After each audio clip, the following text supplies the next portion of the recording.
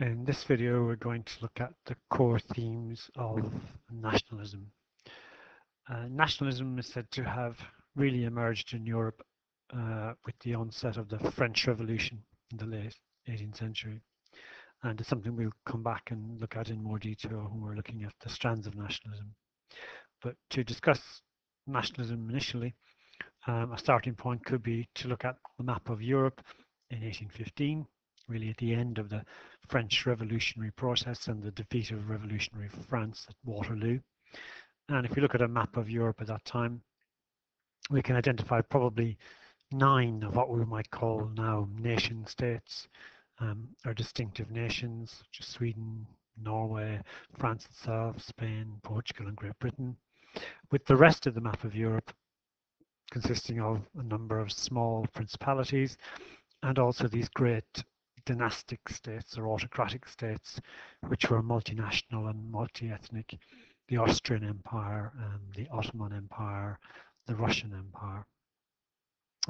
If we jump on to 100 years later, 1914, on the eve of the First World War, we can see that some progress has been made with increasing pressure of nationalists in the preceding 100 years, and now we have about 16 distinctive nation states in Europe, with these dynastic states slowly giving way to the emergence of nation states. We can see now a unified Germany. Some people call it a German Empire at the start of 1914. Still the Austria-Hungarian Empire, the Russian Empire, and the Ottoman Empire, which is the first of the big empires to really decay. And it's at the fringes of the Ottoman Empire that some of these nation states begin to emerge, like Romania and Bulgaria. If you move on then to the aftermath of the First World War in 1922, we can see the emergence of really a Europe of full nation states. This is very much prompted by the belief of liberal nationalists such as Woodrow Wilson that the pre-war multinational and multi-ethnic dynastic states were unstable and militaristic. And when the war was over, there was the attempt to get rid of these dynastic multinational states and redraw the map to show a Europe of independent nation states. It was thought that these independent nation states would be stable and peaceful and friendly towards each other. Didn't quite work out like that, but you get some idea of what the modern map of Europe looks like, a Europe of independent nation states. The next big rush towards nationalism really comes after the Second World War, particularly with the ending of the great colonial empires of Britain and France, and particularly in Africa. You can have a look at the map of colonial Africa in the early 20th century, ruled by largely by these European powers. But then in the post-colonial area and the ending of colonialism, Second World War, you now see the map of Africa again as a continent of independent nation states. And the final big rush towards nationalism was the breakup of the Soviet Union at the end of the Cold War. And this is in effect the current map of Europe, with several more nation states being added to this map of Europe, although the process of nationalism is still going on. I mean, the Crimea is still very much in the news down here in eastern Ukraine. So the current map of Europe, a map of what we will call independent nation states, all created or driven by the concept or ideology of nationalism. Nationalism as a definition then is the belief that the nation is or should be the central principle of political organization, not multi-ethnic, not multinational empires or dynasties, but a nation. And this belief that it should be the central principle of political organization is based on two assumptions. One, that humankind, or the world, or humankind, is naturally divided up into distinct nations. And secondly, that the nation is the most appropriate and perhaps the only legitimate unit of political rule. However, nationalism is broader than a simple belief that the nation is the natural and proper unit of government. It does contain a number of interrelated ideas and values, what we call the core themes, which combined demonstrate that nationalism is an ideology in its own right. These core themes are the nation, organic community, self-determination, and culturalism.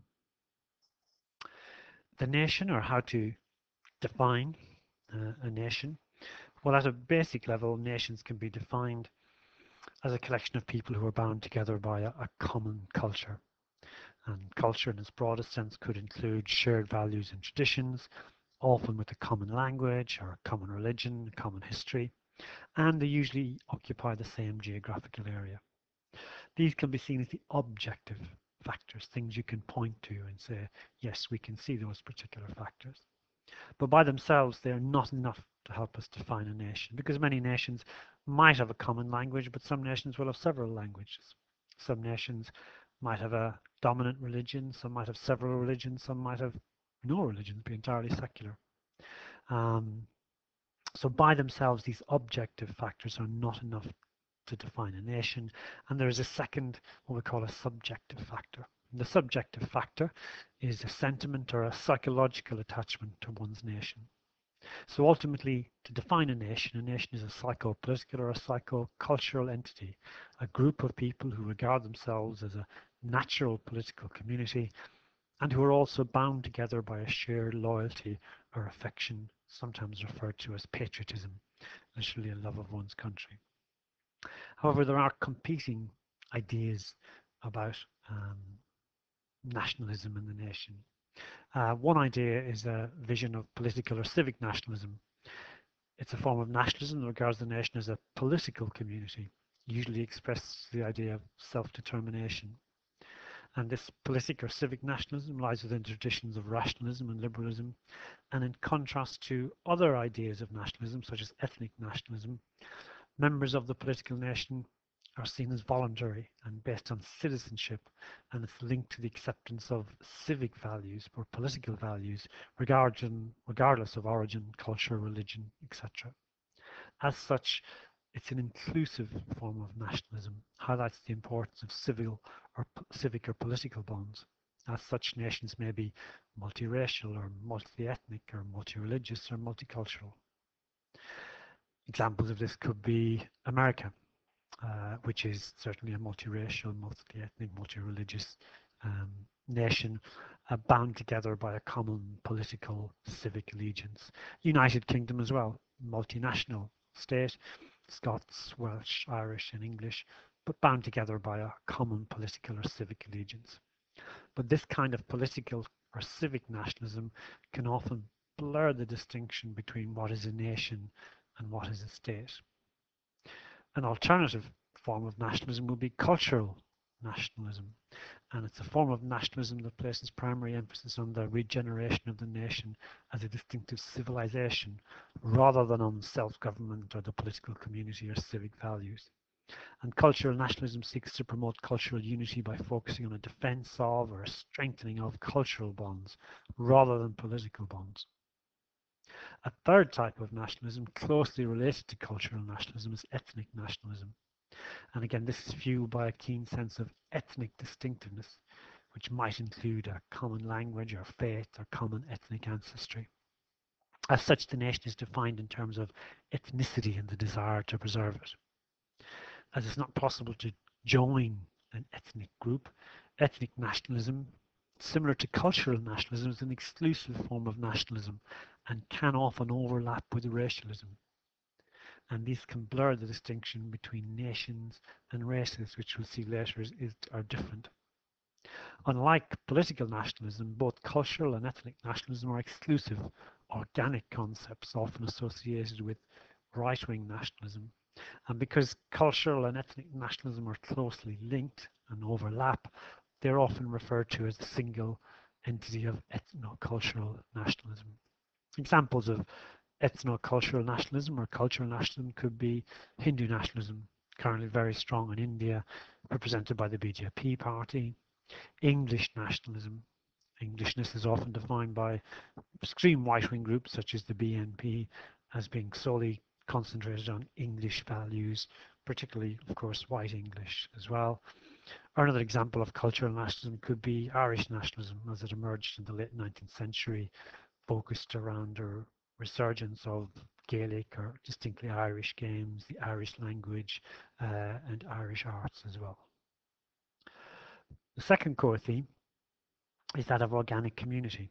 And all nationalists agree that nations are organic communities, with humankind naturally divided into a collection of nations, each possessing a distinctive character and separate identity. As such, the bonds of nationhood as an ideology are stronger than those of class for socialists, or gender for feminists, or religion or language. But different explanations have been put forward for the emergence of and the endurance of these bonds within this organic community.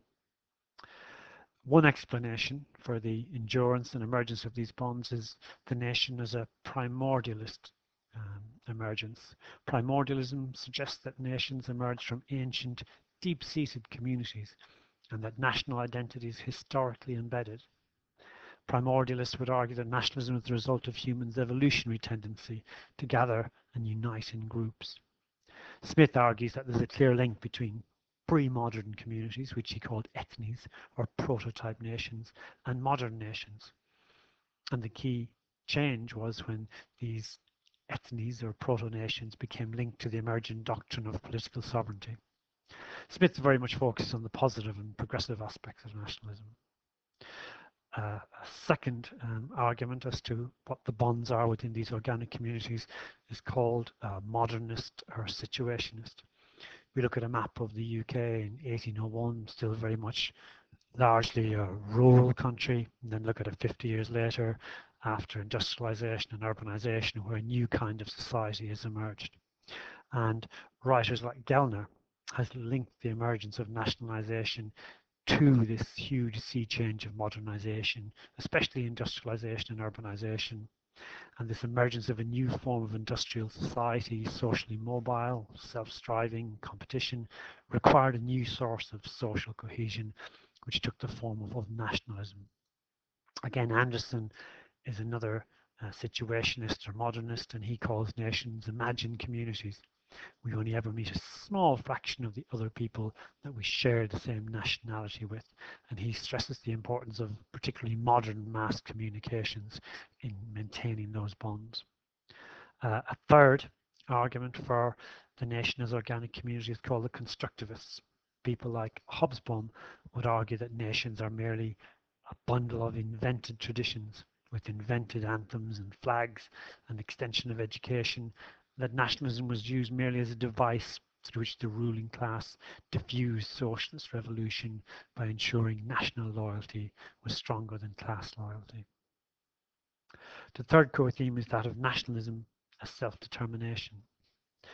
Nationalism emerged when this idea of a national community encountered the doctrine of popular sovereignty. Rousseau was seen as the father of modern nationalism when he expressed the idea of the general will, that people should be ruled by the general will, the genuine interests of the collective body equivalent to the common good. Influenced by Rousseau during the French Revolution, it was asserted by the revolutionaries that people were citizens possessed of inalienable rights and no longer subjects of a monarch. This was translated into the rule of the people, what we now call popular sovereignty, the vision of a people or nation governing itself. The nation then was not just a natural community, but a natural political community. In this tradition, nationalism is focused on the principle of self-determination, attaining or maintaining political independence through the founding of a nation state. And a nation state is when the boundaries of the nation coincide with the boundaries of the state. And this idea of a nation state offers the prospect of both cultural cohesion and political unity. Nationality and citizenship coincide. There are a number of ways in which nations can achieve self-determination. One is through unification, the process by which a collection of separate entities, usually sharing the same cultural characteristics, are integrated into a single state.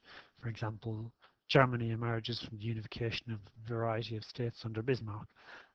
Italy is unified under Mazzini. A second way in which nations can achieve self-determination is through independence, the process through which a nation is liberated from foreign rule, usually to the establishment of sovereign statehood. An example could be India in 1947 or the Republic of Ireland in 1922 following the Easter Rising in 1916. A third way of achieving self-determination is through separatism, the quest to secede from a larger political formation with the view to establishing an independent state. For example, the Basque separatists in northern Spain, or the Kurdish nation, which overlaps with several other nations, or indeed Scotland in the recent referendum. The final core theme is that of nationalism as culturalism.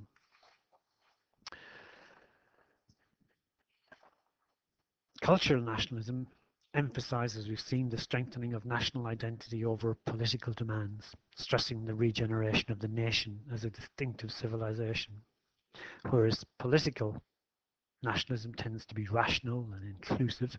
Cultural nationalism tends to be mystical and exclusive. If Rousseau is seen as the father of political nationalism, well then Johann Herder is seen as the father of cultural nationalism. Herder believed that each nation possessed a Volksgeist, a spirit or organic identity of the people, often reflected in their culture, especially their language, but perhaps their environment and climate as well. Herder's nationalism was a form of culturalism, whereby we are culturally defined creatures. Our culture is the basis for our personal and social identity. Fichte also argued that an awareness and appreciation of national traditions and collective memories was crucial. Cultural nationalism can be seen as exclusive, as there is a strong overlap between culture and ethnicity. As it's not possible to join an ethnic group, ethnic and cultural nationalism is clearly an exclusive character, tends to overlap with racialism, often termed, as we mentioned before, ethno-cultural nationalism. This can be hostile towards other nations or minority groups. So there are 4 core themes of nationalism. Nationalism itself can be defined as the belief that the nation is or should be the central principle of political organization. This is based on 2 core assumptions. Humankind is naturally divided into distinct nations, and the nation is the most appropriate and perhaps the only legitimate unit of political rule. But nationalism is broader than just the simple belief that a nation is the natural and proper unit of government, and it has a number of interrelated core themes which combined demonstrate that it is an ideology in its own right. And those core themes are, as we've seen, the nation, organic community, self-determination, and culturalism.